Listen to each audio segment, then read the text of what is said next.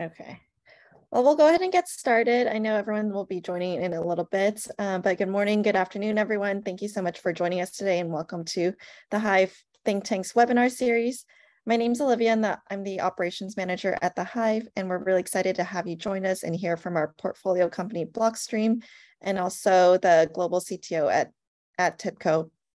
So with that being said, I'll quickly go over today's best practices for the webinar and explain what the Hive Think Tank does. And then I'll pass it over to Ravi, the Hive's founder and managing director. So we do love questions. So we love for you to use the Q&A button and not the general chat box at the bottom of your screen to ask our presenters questions. And then they'll kind of funnel through the questions at the end of the discussion and also throughout the time period too. The session is also being recorded and will be available to view later on the Hive's YouTube channel, and I'll link everything down below. So the Hive Think Tank is an ecosystem of thought leaders, corporations, and entrepreneurs. We're an event and content platform with a focus on AI, 5G, blockchain, Web3, enterprise, health, and so much more. So we do host events almost every other week on cutting edge topics in technology and business. And we do publish corresponding written thought pieces on Medium. So to stay in the know for all of our events, make sure to join our meetup group and also follow our Medium page for content. And like I said, I'll link everything in the chat below. So with that, I will pass it over to Ravi to talk more about the Hive. Thank you, Olivia. Brief overview of the Hive. The Hive is a venture fund. It's an early stage venture fund that invests at pre-seed and seed stage.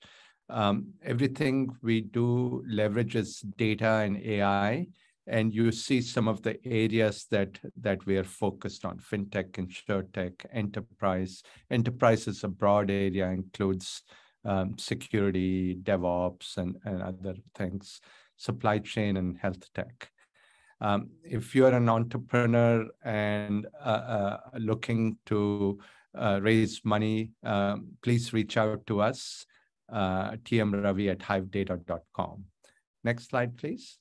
In addition to what we do in North America, we have separate entities in Brazil, Southeast Asia, India, and in the next 6 months or so in Europe and Saudi Arabia. So if you're an entrepreneur from another part of the world and want to get connected to our teams there, please do reach out to us. Next slide. We are especially excited today to mention Nelson, who's the global CTO of TIBCO. He's coming out with a new book. I think it's on September 13th. Olivia, if you can post the Amazon link so that you guys, all of you can pre-order it. And the focus of the book, so there's a lot that has been written around blockchain, and so the focus of this book is around blockchain and the enterprise. And Nelson will say more about that. Next slide, please. And so the moderator of today's panel discussion will be my colleague and the Chief Product Officer of the Hive, Kamesh Raghwendra. So I'll hand it over to you. Please use the Q&A button below to ask questions, and Kamesh will bring them up as he sees them. Thank you, Ravi. Good morning, everyone. Thanks a lot for joining us today in this panel discussion on the topic of the future of the enterprise and how decentralized it's getting. This is a topic, obviously, which is close to all of us, being here, part of the Silicon Valley and the extended Hive think tank around the world. The way we see businesses being built change and shift year to year over the last 5-7 years. We have seen the impact of the sharing economy. We've seen the impact of gig work in the way we think about assets, the way we think about work in enterprises. We are also seeing shift in the way we sell our products, from social media to ad tech to influencer to meme marketing. So all these shifts have a common theme, which is things that used to be very concentrated and centralized are very rapidly getting disaggregated and decentralized. And we have this panel today of two kind of pioneering leaders in this space who are working on technologies and kind of business structures that are affecting and changing the way we think about businesses. And incidentally, both our panelists today are dialing in from Canada, which is an interesting theme in today's panel. So I'll happy to, glad to welcome our panelists to this discussion today. So we have Nelson, who is the global CTO of TIBCO, joining us today. And we have Andrew Polstra, who is the head of research at Blockstream, one of our portfolio companies. So I'll hand it over to both Nelson and Andrew for giving a quick introduction about what they're doing and also their opening comments on this topic. Also excited about Nelson's book that Ravi mentioned earlier. So look forward to learning more about his upcoming book. Nelson, why don't you go first, and then we'll hand it over to Andrew. Sure. No, it sounds good. Thanks. And hello, everyone. As was mentioned, I'm Nelson Petracek, CTO for TIBCO Software, and we are a enterprise software company. We deal with a lot of different organizations across different verticals, and we really handle in terms of technology, in terms of moving data, managing data, analyzing data, a lot of stuff to do with data. And so one of the things that we often have looked at is this problem around how ecosystems of organizations are actually building these decentralized business networks, and how business models are changing, and how some of the technologies are also shifting around things like identity and what that means to the enterprise. And so a lot of the conversations I have with our customer base are around those types of topics. And that's why I'm excited to be here with Andrew today in the Hive. And then the other reason, this is actually the reason behind the book itself. The book is more, it's not really geared towards blockchain, people that live in that world on a day-to-day basis. This is meant for people that are approaching problems from an enterprise architecture standpoint and looking at, where and if can blockchain or related blockchain technologies, where can it help with things like building these decentralized business networks? What does it mean to apply blockchain to the problem of identity? What does tokenization mean from an enterprise standpoint? These kinds of topics, as well as some background on the technology and where it came from, and what's a consensus algorithm, what are different types, and so on and so forth. So that's the nature of the book. So hopefully some folks here on this particular session would find that useful. If so, feel free to go check it out. But I'm excited to be here, happy to be talking about how blockchain is impacting or has the potential to impact how organizations approach their business and where they're going in the future. So with that, that's a little bit of an intro of myself. Awesome. Thanks, Nelson. And I had an opportunity to read a preview version of Nelson's book. What particularly struck me was how direct it was. It was like blockchain for the busy business executive. For those of you who just want to get to the brass tacks, to the meat of the point, Nelson's book is a great way to get started on the journey of adoption of not just technology, but the business models that come with it. Andrew, would love to hear more about Blockstream and your kind of opening thoughts on this topic. Cool. Thanks, Himesh. Just step away from the bus interchange here because there's a couple big machines running. So I'm Andrew Polstra. I'm the Director of Research at Blockstream. I'm dialing in here from beautiful Burnaby, British Columbia at Simon Fraser University, back in the shade. I am the Director of Research at Blockstream. So Blockstream is a vertically integrated Bitcoin company, is sort of the buzzword that we use. We have investments in mining. We actually have mining infrastructure, I should say. We've got a blockchain platform. We've got wallets. We've got financial instruments that we're trying to deploy on top of our platform and that our wallets can use and manipulate as we kind of build out this DeFi world. But the way that I think of Blockstream is that it's an applied cryptography company. So for a bit of history and to maybe explain what that phrase means. Blockstream was started in 2014 by a group of co-founders, most of whom were engineers and most of whom came from IRC, from an IRC channel called Bitcoin Wizards, which is just a number of cryptography nerds just kind of fooling around with this. And a lot of us came from, not me, I was a little young, but a lot of us came from the cypherpunk history throughout the 90s of people trying to use cryptography to break down trust and to, I should say, break down requirements for trust, and somehow make the world less dependent on intermediaries and sensors and surveillance and things like this. And throughout all this time, there was kind of this holy grail of creating a currency somehow that didn't have a central issuer and that was not subject to the single point of failure problem, where there was some single party who could be pressured to shut down, who was able to see all the transactions and stuff like that. And this problem was finally solved in late 2008, early 2009 by Bitcoin. And so by 2014, you know, we were 5 or 6 years later, but it felt somewhat like we'd finally climbed over this wall that we spent, you know, a decade trying to push through. And then we were just sort of blinking stupidly in the sun, trying to figure out, like, where do we go from here, right? This is a whole brave new world of all these cryptographic opportunities, where all of a sudden we have this asset, Bitcoin, that can be controlled by scripting, can be controlled by smart contracts, can be controlled by cryptography. And what does that mean? Can you do micropayments? Can you do like things that look like derivatives? Can you have optionality? Can you have people who are directly being paid to produce content? In these early days, we are already seeing the internet shift towards kind of Web 2 model, where the users were kind of the product rather than the customer, where everything was monetized through ad click rates. Everything was monetized by kind of collecting user data, feeding this to large advertisers, and building all the surveillance infrastructure, which is not at all what you know, the technicians trying to build the building blocks of this wanted to see. So we suddenly had this opportunity where maybe you could be a contract creator, maybe you could be like a news website or a news org or something, and be directly charging for the content that you're producing, and so on. And so what we focused on, or what I focused on in Blockstream more generally, has been developing the cryptography here, developing privacy and scalability technology. And so to that end, we've got our platform, our blockchain platform called Liquid, which is a sidechain of Bitcoin. You can move Bitcoin on, move Bitcoin off kind of thing. And we use that as a technology platform to develop the new tech that we're building. So we've developed confidential transactions, for example, which is something that you see in Monero and a few other blockchains out there, where we have multiple assets on our blockchain and the transactions don't reveal what the assets are or what the amounts are. We've also developed things like Taproot, which got into Bitcoin.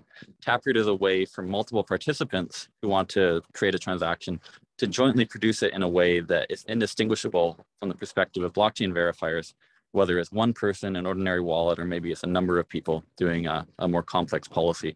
It all looks like one key, one signature kind of thing. So it's more efficient and more private. And that was cool, because usually privacy and scalability, you have to trade them off.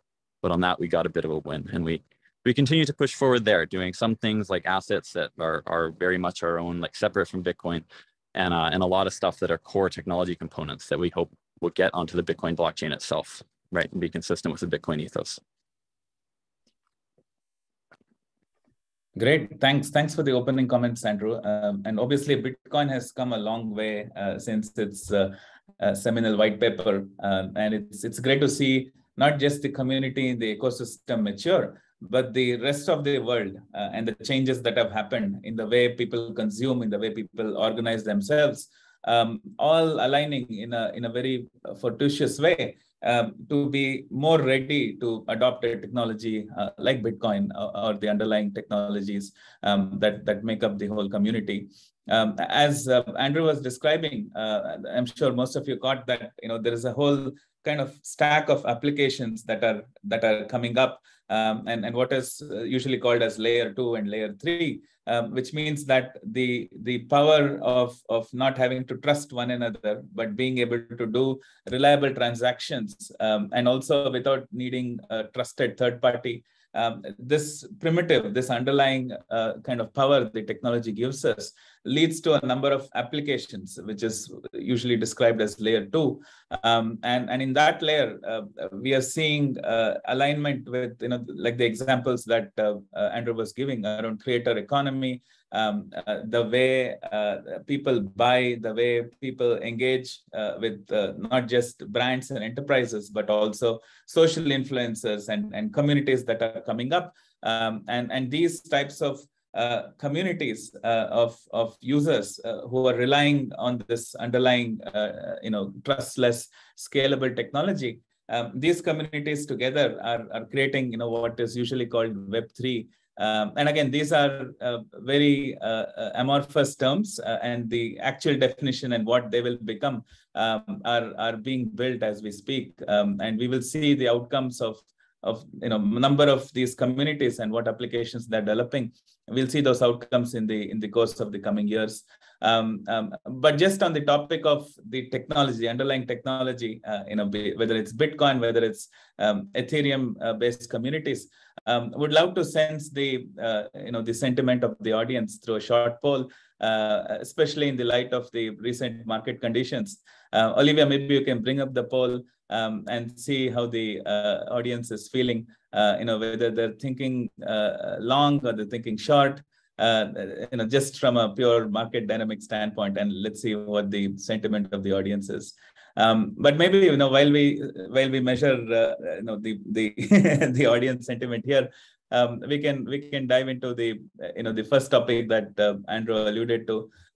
This notion of the creator economy, and how people get influenced and how people consume products and services. So obviously, anybody tracking Facebook's and some of the other kind of Web2 platforms performance would have seen that there is a shift happening in the world, from traditional kind of attention economy, ad tech based Web2 platforms to other platforms. And as kind of younger consumers come into the economy, especially the Gen Z and Gen Alpha generation of consumers, we are seeing quite a bit of shift in the way people buy, people do commerce. There you go. Although I expected a bit more boost on the 100K, but it's still positive overall. So therefore, we are seeing a shift in the way consumption is getting decentralized. And today, if you talk to any brand, it's not just sufficient to just push ads on a Facebook or a search ad on Google. They need to engage with creators. They need to engage with social influencers. They need to be part of the earned media. They need to earn their way into being part of the conversations happening out there online. And this is the fundamental kind of shift from the attention economy to the creator economy. And particularly in this shift, what is really changing is how enterprises even identify their customers. It's no longer the traditional kind of central CRM, and you have a complete kind of direct access to end customers. You just track them everywhere and push ads and sell products. It's become a lot more complex because you need to understand how the consumer is forming a community, which social influencer is having an impact on the consumer's thinking. And also, Andrew pointed a lot of privacy and kind of technologies that protect the identity of the consumer. So all this boils down to, from an enterprise's standpoint, what is the future of the consumer's identity? So maybe we can start with Nelson. He also alluded to this topic in his opening comments, and then swing back to Andrew. Sure, no, that sounds good. Yeah, that's a lot to start with right out of the gate. But you're right. I mean, even from a lot of the enterprise customers that we talk to, they are having to now navigate this new world, this new way of interacting with their customers, and the way in which their customers can directly influence through a very vast network, and do so quite quickly, the impact that one influencer can have on whether or not an organization actually sells a certain product, or reputation becomes a big factor in this as well. And you see that with all the ESG initiatives, and so there's that whole space has really changed the way that organizations market and engage with their customers. And you're right, it's that world is now in many ways more entrepreneurial. It's an opportunity now for them to actually participate in multiple income streams, and there's all these to earn mechanisms, whether it's play to earn, where to earn. There's even one around, I think it's move to earn is what you'll call it, right, for health and wellness. So there's all these other streams now that people are using to create economies and to create communities. And so as the enterprises that I deal with, and this is a true regardless of vertical, the topic of identity becomes then very, very critical. How do you identify who it is that you're interacting with and marketing to and eventually selling, hopefully, products and services to, and do so in a way that respects these communities, builds the right sort of reputations, and also enables you to maintain certain, what people are now really focused on around things like privacy and security. And so the notion of identity is becoming completely different. It's no longer the case where I freely give my identity to, we'll pick on all the social media companies probably a few times in this particular discussion, but I don't give my identity freely to them and then they take all my data and monetize it and I have no control over it. People do not want that. They want to keep control of their own identity. The internet was actually not designed to manage identity. And so you need to actually look at, well, how can I layer in identity systems on top of this thing called the internet and do so in a way that as an individual, I can control my own identity freely and kind of have the power to say who has what of my information for what purpose, and then be able to revoke it, which is very, very difficult to do today with a lot of these systems. Once my identity is gone, it's in a database somewhere, and that firm will use it and they'll use it however they want to. So this notion of identity, and you'll hear terms like self-sovereign identity or just digital identity, just bringing identity back in the hands of the individual so that I have more control over it. I can control who can see what. I can partially disclose certain elements and parts of my identity so I don't have to disclose everything to everybody. And I can monetize then aspects of that, which I may not be able to today. And that goes back now to the creator economy and these new formations of communities and how I'm going to acquire and participate in all these different streams of income. So enterprises are really concerned about this. And blockchain is one possible mechanism. It's not the only, but it's one possible mechanism by which I can help to achieve this kind of blending, if you will, of giving identity back into control of the consumer, and yet providing or showcasing that I can provide enough value to them that they will then choose to then give me some elements of their data, their identity. And remember, identity is more than just a name. It's my friends, it's my behaviors. Identity is quite broad. So there's elements there that are valuable. And if I'm receiving valuable services in return, then maybe I can choose to give up certain elements of my identity. So you see that in the market. I have a whole chapter in my book on it, but there's the W3Cs looking at this. There's the Trust Over IP organization that's looking at this. The Linux Foundation is looking at this. This problem of identity is really shifted, and organizations have to really focus on how they're going to address that when it comes to marketing their goods and services. Awesome. Thanks, Nelson. What really stuck with me was the internet is not designed to manage your identities. And we spend so much of our time on the internet, which is not really designed for the kind of blind trust we usually put on the people we are interacting with online. So Andrew, while you comment on the topic of identity, it would be great if you could also tee us off into the world of Web3 and how you see the internet's evolution into Web3. And it looks like the question of identity is one of the topics that it addresses. Yeah, so that was a great answer by Nelson, really describing the problem that needs to be solved and also the observation that the internet was not designed to solve this kind of problem. And going back, let me give a bit more of a more technical history here, right? Throughout the 90s, these cypherpunks trying to develop money, trying to figure out how to be sovereign on the internet. That was, I guess, the other holy grail, right? Was how can you have some sort of decentralized identity? And there are various cryptographic proposals, things like brands credentials and things of this nature that were able to solve some of the technical problems, but it ultimately grounded out is how do you attach these keys to a person? How do you deal with the fact that their privacy losses can be permanent? How can you deal with the fact that you don't really know, that there's no connection between the internet and a human being? And any attempt to create one runs the risk of creating some irreversible damage, right? Where there's a privacy loss to a human being, and then you can't undo that because you somehow attached them to the internet. How do you trade that off against having no connection and then the benefits of having an identity, the benefits of knowing who you're talking to, knowing when it's the same person you're talking to and where they're coming from and what they want and stuff.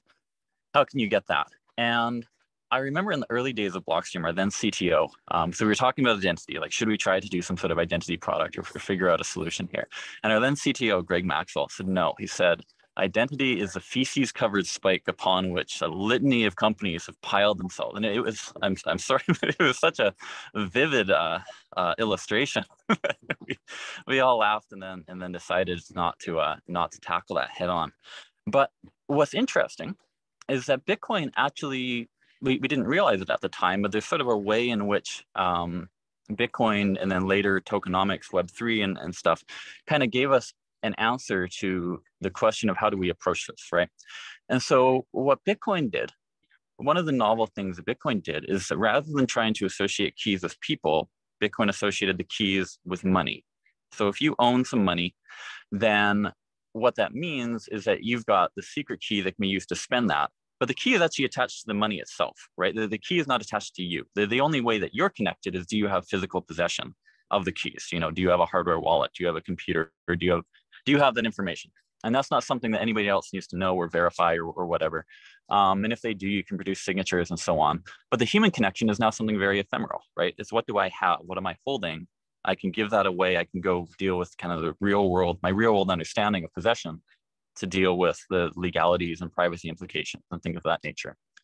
And so in the early days, when we were thinking about what will the world look like with Bitcoin, we were thinking about payment flows, right? We were thinking about like, you can publish an article and get paid per word, right? Or you can like be running a Tor node and be paid per byte on all of the data that you're running through. Or you can be streaming a movie and you can pay per byte or per frame or whatever as the movie's coming in and so on. And we were just thinking of payment flows for objects. And an interesting development is sort of this notion of tokenomics, where rather than just having money and sort of people receiving or sending money in traditional corporations and things like that, you now can extend this notion of attaching a key to a UTXO or a key to a pot of money and say, well, this key is now going to represent, it's just going to be a free floating object here. It's going to represent an NFT. Okay, it's just a token. It has a key associated to it. There's only one of it. All right. And what I'm going to do is, if I want to produce something, I'm going to then attach the thing that I produced to that original key, and the payment flows will go through that original key. And so now I'm able to create an object that's independent of me, but which nonetheless is able to be connected to different things that I'm creating and different payment flows that I might want to have. And if I want to shift my identity, or if I want to create something new, I can create new keys, I can route money through them. And this not only gives us hope for dealing with identity, because we can build things up kind of like one piece at a time, right? Starting just with money, and then with a token that represents payment flows, and then with something that's more interesting.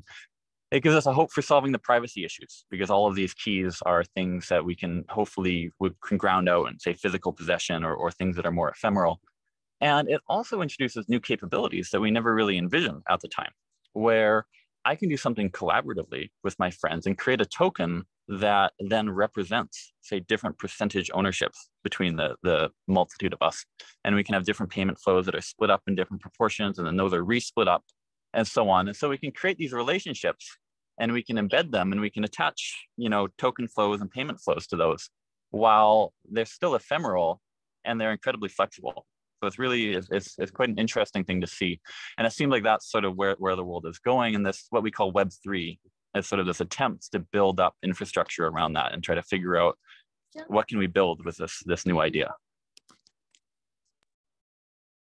Awesome. Thanks, Andrew. I think that concept of, instead of tagging individuals with identity, tagging value with the right secure infrastructure, so that individuals are attached to tagged pieces of value, whether it's financial assets, whether it's data assets, whether it is other forms of like loyalty and relationship type of assets.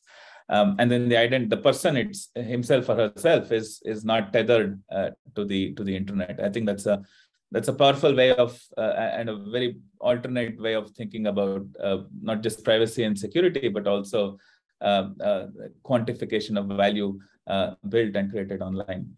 And particularly going further on this topic, Nelson would also love to hear your thoughts on the Web3, and particularly how you see traditional services in real world, like financial services, other forms of services we consume every day. How do you see those services changing or evolving as they become part of this new generation of internet that we call Web3? Yeah, I mean, I think enterprises, a lot of the organizations, again, that we talk to often ask about, I've heard about this NFT thing, somebody sold a ton of art for millions of dollars.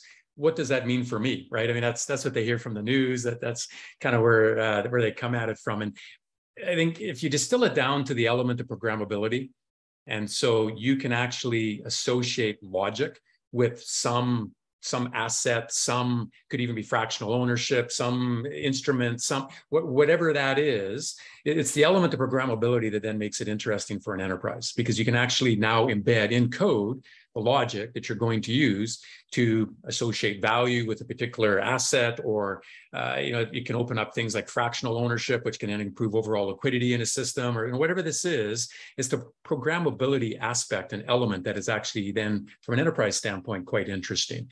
And so identity then becomes programmable. You've got this much more decentralized mechanism by which assets and the ownership of those assets may be then represented and shared. And then you can trace, kind of track and trace that, if you will, throughout a complete decentralized business network of multiple participants and so on, right? To throw all the buzzwords into one single sentence, I'm sure. But it's that element of programmability that people are really looking at. Now, it's interesting because you look at it from two different points of view, though. The one element here is the user experience. So for an end user who's not technical, let's say, so a variety of people are out there in the world, what does that mean to them, right? Their quote unquote wallet becomes the interface into this new Web3 world, this new decentralized world, this world of programmable assets, whatever that is. I need, that interface is my wallet, right? It's something where I hold, store, keep my keys. Up until now, that's been challenging for a lot of people to actually consume. And so one of the problems we're going to have to solve as people move and adopt and further get into the different services that are offered in this Web3 world is that interface. How do they interact with these systems? And so that's sort of at the top of the stack. If you flip it around and look at it from a technology standpoint, your challenge is going to be in Web3, there's a lot more moving pieces currently. And so whether you're looking at all the different, you mentioned all the different protocols that sit on top of things like Bitcoin or Ethereum or whatnot, then you got bridges between them all. Then you've got how you store the data. People will throw out all the oracles. There's a lot more moving pieces to this Web3 architecture that still have yet to be fully defined, solidified, interoperable, standardized, whatever that is. So that's the other part of the challenge, that when an enterprise looks at this problem and says, where and how can I step into this world of, transitioning from Web 2 to Web 3 and so on, where are the gotchas? And these are just a couple of them that people often talk about. And so, there's definite value to the paradigm, but we have to make sure that as we're moving towards this state of Web 3 and everything that it enables, how do we take a traditional organization and convert that, if you will, to follow and adopt a lot of those principles? And so it's an interesting blend. There's this push-pull that goes on, and it's in some ways, certain organizations is probably just going to bypass and they'll never catch up. Right. And those ones will live or not, and life will go on, right? But and you'll see new organizations emerge then that have caught up. But it's an interesting mix, the way the technology is playing out and how enterprises need to think about it. Absolutely, Nelson. And we've always seen consumers lead the way, and business organizations always end up playing the catch-up game. And talking about the organizations, the mother of all organizations, which is the government. And there's a question about how the government looks at this, from Clay here, especially around, this notion of control and self-sovereignty of the citizen, and this tension between, the security and the welfare of the entire group of citizens versus the individual's sense of sovereignty. And this question is probably more fundamental than just the technology or just Web3. And I'm sure civilizations have grappled with this question. And what we have today, our current democratic system, is the best we've been able to come up with over the millennia. So would love to hear opinions from both of your sides. And I'm sure, Andrew, you would have dealt with this up and close, as Bitcoin has gone through several uncertain, certain, semi-certain regimes of regulation or attempts to regulate. And Nelson, obviously, I'm sure, as a thought leader, thinking about this technology, regulation is definitely part of that. So while we answer this question with Andrew's and Nelson's help, we also have a poll question. We spoke a lot about the creator economy. Would love to see the sentiment within the audience around their interaction with the creator economy. Just the topic of social influences and how you guys have interacted and been influenced in the recent past with social influences. So while we get this audience poll, Andrew and Nelson would love to hear your thoughts on the US government in particular, but overall kind of government-based regulations and how they impact the evolution of Web3. Sure. So I can go first, and I'll try to be brief because I think we could easily spend more than the entire hour trying to explore this question. But I mean, you touched on this, Kamesh, that I mean, this is a big question that the societies have grappled with for quite a while.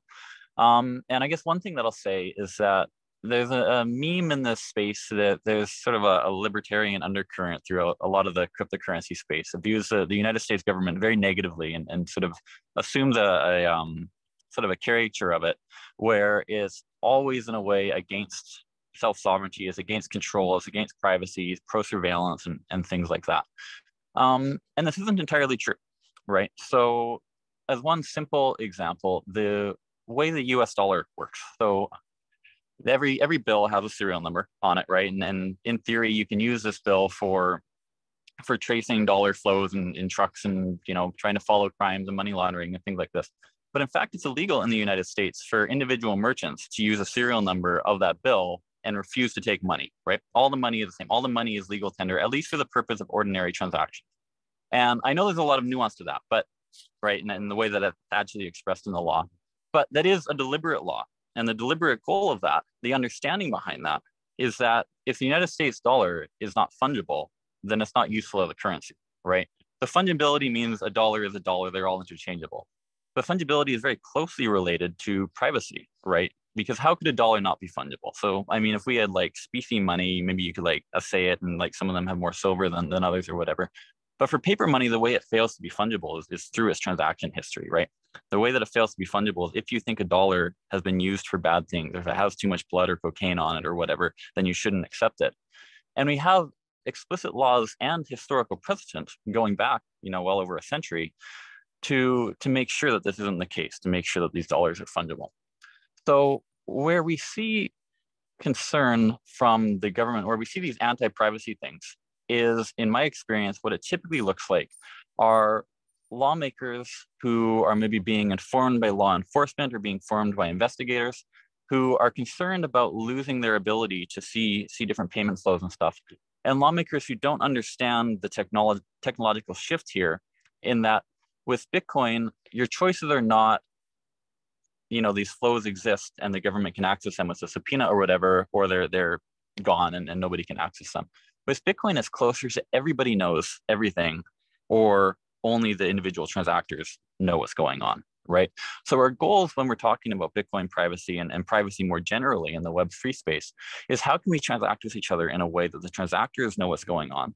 And maybe they have to keep audit logs, maybe they're subject to laws, whatever, but they know what's going on, but they don't have to publish to the entire world that what they're doing is, or exactly what they're doing.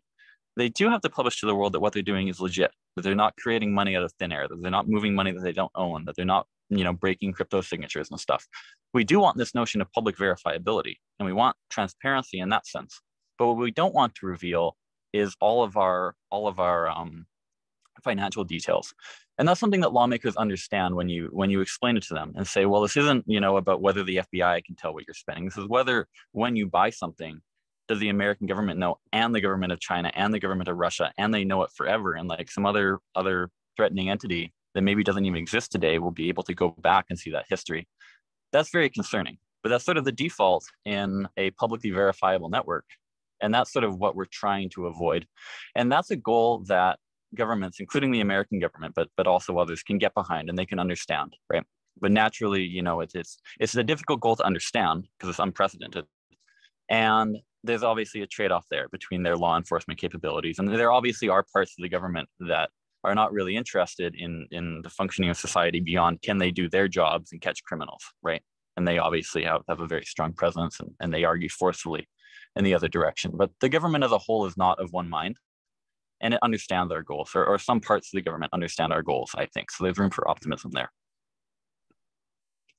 Absolutely. And I think to your point, in a perfect world where the rules of law are just black and white, where an algorithmically verified compliance is objectively good enough, and you can just publish it to all countries out there.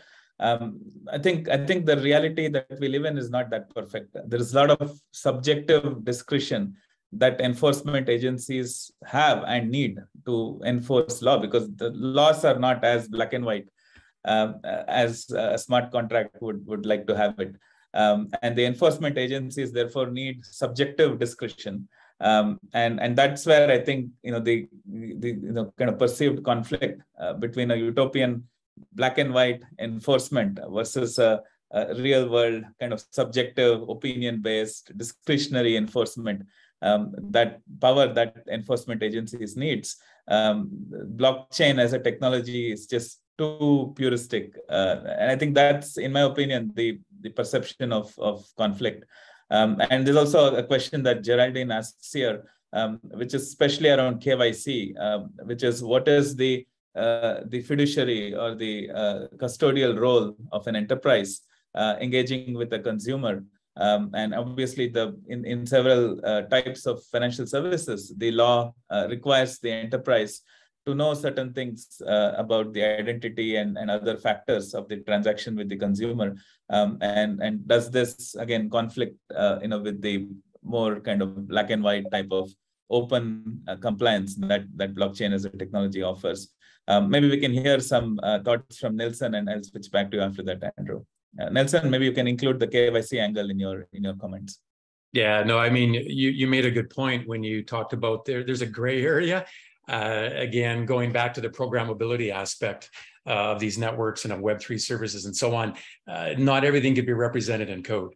There's a great article by Nick Szabo and Miguel, gentleman on my team who's also very passionate about the topic of blockchain, pointed me to this, but it's really, he talks a lot about what can be represented and interpreted by the computer and what has to be represented and interpreted by the brain. And so you can't put everything as it stands today in code. And he also goes on to say that there won't be this magic switch, if you will, where all of a sudden AI becomes all-knowing overnight, and it just takes over from that point forward. But there'll be bits and pieces that maybe it does, but not everything all at one shot. But there is this idea of not everything can be put in code. And so there is a more subjective or an element of just contracts, if you will, that are more interpreted. Let's say by currently the court systems and things like that. And I know we're going to get into the use of this kind of programmability, this decentralized concept as it pertains to actually DAOs and running an organization itself. But just generally speaking, from an enterprise standpoint, there needs to be an awareness of what is currently managed, governed, required by regulatory bodies and so on. And this gets into KYC, which can help with things like anti-money laundering requirements, even GDPR, the right to be forgotten. If you can't delete, then how are you forgotten? So there's certain considerations like that organizations have to be aware of. So yeah, not everything can be put into code. And so there's still going to be that element, at least as it exists today, of a third party or some body that is going to help interpret what is part of that Web3 environment that an organization may partake in today. Absolutely, absolutely. And while we're talking about reorganizing businesses and how some of these technologies are changing the way people build businesses, build companies, maybe we can go around the panel and talk about some examples of what we are seeing around us. Especially in the venture capital industry, we are seeing a lot of DAO, decentralized autonomous organization based pooling of capital, making decentralized voting based investment decisions and deployment of capital. where the fee structure, the way capital moves, the way the profits or the capital gains are shared, they're all pegged to token economics, and therefore the LPs, the limited partners, quote unquote, are owners of a particular type of token. Those tokens peg the investments, the cryptocurrencies that are invested in individual companies or individual DAOs, and therefore there is this investment DAO that pushes tokens into individual kind of business DAOs, and then the token economics are kind of realized by pegging back value all the way to the original token that the LP holds, which is kind of the structure that's coming up here. And Ravi and we have seen a number of such VC DAOs, and they've been quite active, especially over the pandemic years, with all the excitement around Web3, NFTs, layer 2 applications and whatnot. So I would love to kind of hear your kind of experiences in building this. And obviously Blockstream, Andrew, we've seen use cases in energy, we've seen use cases in traditional financial services, we're seeing use cases in retail payments. And Nelson, as given that you work with so many broad spectrum of large enterprises and how they are thinking about these new models of reorganization of their business. And Clay also mentions a particular book that he feels could have a lot of motivation for us. I've heard of this book, Snow Crash. I haven't read it myself. If either of you have read it, would love to see your kind of correlation with that book and what you're seeing out there. And Nelson, there's a question about your book. I'm sure you'll take that question when you answer and pass your comment. So maybe Andrew, we can start with you and then switch over to Nelson. Sure. Yeah. I'll be quick because I don't know a lot about this, and I don't know that anybody knows a lot about how the world's going to look in the next 5 or 10 years as these kind of technologies come in. Like certainly we see kind of like traditional decentralization in the sense that like I work at Blockstream remotely. I have for the last 6 years. We've never had, I guess we had an office, but we've never had the majority of our employees going to a single office or being in a single country or even in a single state of the US. And so in that sense, we've always been decentralized. And then going a little bit further, we've had contractors who would come on, who would join us for a project. We would send them some Bitcoin. They often would just like request to be paid in Bitcoin. And the payment was very straightforward. And as a business, we were nonetheless required to do certain amounts of due diligence and KYC, make sure that they're not in Iran or something like that, or at least, that they were not sending money across any borders that we're not supposed to cross. As an individual, though, I've done the same thing, and where like I'll do a little, like maybe I'll see if their IP address is not obviously somewhere crazy. But I remember once I was working on the compiler for the Rust programming language, and I ran into a missing feature in the compiler. And I just went on IRC and I said, hey, could somebody please implement this feature? I'll give you a Bitcoin, right? And then Bitcoin was worth a bit less at the time. And it wound up being, a day or two of work for someone, and I sent them the coin. I don't know who they were, right? I mean, I just had an IRC handle. I gave them the coin, they did the work. The work is in the compiler, which is pretty cool. And I was like, wow, that really solved the problem for me, right? And then, but going forward, I can imagine maybe what if it wasn't a human on the other side, right? What if I was dealing with something like a DAO? What if I was dealing with something more mechanical, right? Like some sort of automatic market maker or something of that nature. Or maybe there's a financial service that I want, or maybe there's something that can be provided completely automatically, where I'm able to send money to them and they're able to provide me a service. And that interaction is actually like using bearer instruments in a way similar to a real world like vending machine interaction, but one where the entity that I'm interacting with can be ephemeral or can even like not be a well-defined entity in the traditional sense. Then I'll stop there so I don't babble, but it'll be interesting to see what this looks like. I love the story, the Bitcoin code. So I'm sure right now that code is platinum. It's worth a lot more than you paid for. Yeah. Nelson, would love to hear your comments on this. Yeah, no, I mean, I'm sure there was a heck of a feature then in the compiler. So some of the conversations that we have, organizations, again, it's interesting because right now in traditional enterprises, a lot of the power is kind of centralized, right? There's a small group of individuals within an organization that are making the decisions.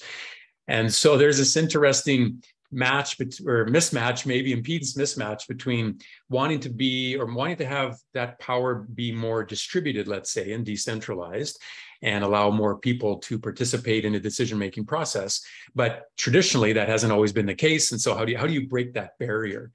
And so what we've seen in some enterprise use cases is more, if I'm going to build I'm going to call it for lack of a better phrase at the moment, a virtual enterprise, right? An enterprise that consists of different organizations to provide some broader service. Maybe there's elements there that I could treat as a DAO, right? Something that's much more, let's say, automated, where there is no traditional hierarchy.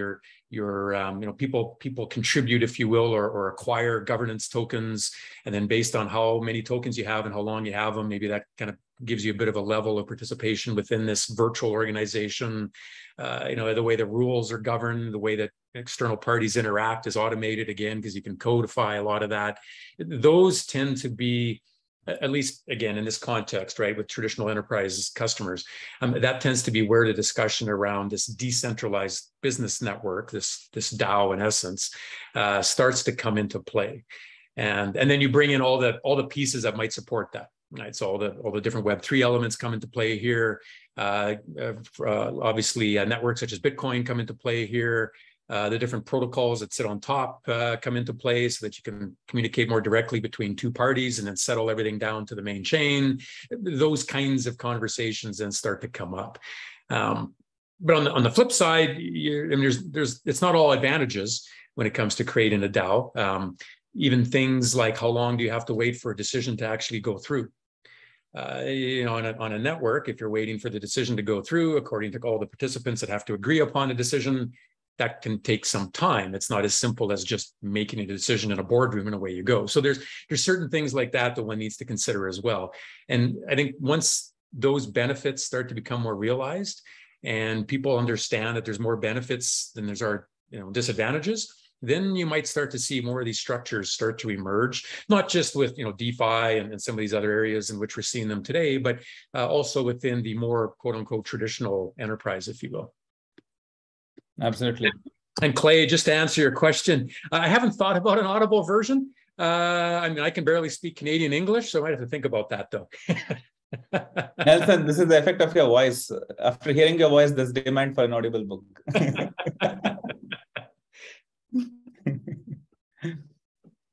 Andrew, I think there was a question for you as well from Clay about Blockstream considering decentralized compute. I think you do have a whole kind of decentralized network for mining. I think he's talking about just things beyond mining. Yeah, compute in general. So decentralized compute. What a fun question. So for a little bit of CS background behind decentralized compute, the way that sort of traditionally, the way that boot time, the way that compute is done sort of in the Ethereum network in Solana and through various Web3 projects has been essentially that you take some ordinary computer code, right, where you're sort of stepping through various instructions and you're accomplishing some sort of goal, and you are running it on a decentralized computer. And what's meant by that, right, is you're distributing the code, everybody runs it individually, kind of checks that they got the same result, right? And then assuming they all agree on the result, then the state of the chain has changed somehow and moved forward. But what is actually, so there are two problems with this. So one is scalability, right? It's you take an ordinary computation and you just do it, hundreds or thousands of times. And that gets pretty rough pretty quickly. But the other issue, or maybe not an issue, is that it's not necessary. What the actual goal is in having all these computers do these computations is that they can somehow verify that the result of the computation is correct. So what we're doing at Blockstream, we're developing sort of two pieces of technology that hopefully we'll start to see. One, simplicity, is a contract programming language, and we'll start to see that by the end of the year. We should have that deployed somewhere, at least so you can play with it in test networks or at least on your own local reg test. And the way the simplicity works is that it's designed to verify the result of computation. So simplicity is not Turing complete, but you could execute kind of an arbitrary program. You could do an arbitrary program execution and verify that the execution gave the correct result using simplicity. So it's fully general for verification. It's not fully general for execution. From a technical standpoint, right, that means something very obscure, right, that we don't have unbounded loops. But from a practical standpoint, that introduces some very interesting, this way of thinking, maybe you can take us in some interesting directions. So as an example of that, the other piece of technology that you're not going to see this year, but hopefully next year or maybe the year after, is we're working on something called zero knowledge proofs. And what zero knowledge proofs are, cryptographically, is they're a way to accomplish this goal, to do some sort of computation to get a result and verify that the result is what you expected or what it needed to be. But you do it without revealing anything about the computation. So an example of that, one of the early toy examples of this, is that it's possible to solve a Sudoku puzzle and prove that you know a solution to the puzzle, proves that you know that you haven't repeated a number in any row or column or square or whatever, but you don't actually reveal what the solution is. So if you're claiming to solve something, but you don't want to give away the answer, you can use this Sudoku zero knowledge proof protocol and thereby prove that what you're doing is was actually a Sudoku. And the curious thing is that verifying the result is significantly faster than if you were to do the verification, if you were to check every number yourself. Somehow we get this benefit of privacy, and it comes as a benefit of scalability. We're able to compress very large amounts of computation into very small transcripts. And that's a very exciting thing. But this is really kind of bleeding edge cryptography, the kind of stuff that we're working on. This is a technology that's deployed in Zcash. Zcash is able to do pretty much basic peer-to-peer transactions. And despite the simplicity of what they're doing, it still takes, a minute or so to do some of these computations on your computer to actually produce these proofs. And it's probably not practical on a battery-based small device or something. So, I mean, this is bleeding edge stuff. It's getting better and better, but that's the kind of direction that Blockstream is trying to go in. And so we hope that by combining this kind of verification first model of simplicity and our direct programming language work, that we'll be able to transition into the zero knowledge version of that in the future, and thereby get even better scalability and privacy. But as I said, the very basic building blocks here are still very new. There's like the papers being published, multiple times a week now that are all doing really exciting stuff that wasn't possible a year ago. So that's the way that we think at Blockstream. Awesome. Thanks, Andrew. A lot of very useful leading edge information. So maybe with that, we can wrap up this panel discussion. Thanks a lot to both our guests, Nelson and Andrew, for sharing all their insights and helping us navigate through this quite a cluttered topic of blockchain, Web3, and the future of organizing businesses. So look forward to continuing this conversation and this engagement. Maybe I could give a minute to both Andrew and Nelson if they have any closing comments, something that they've noticed or some nuance that they feel we should all keep our eyes on before handing it back over to Olivia.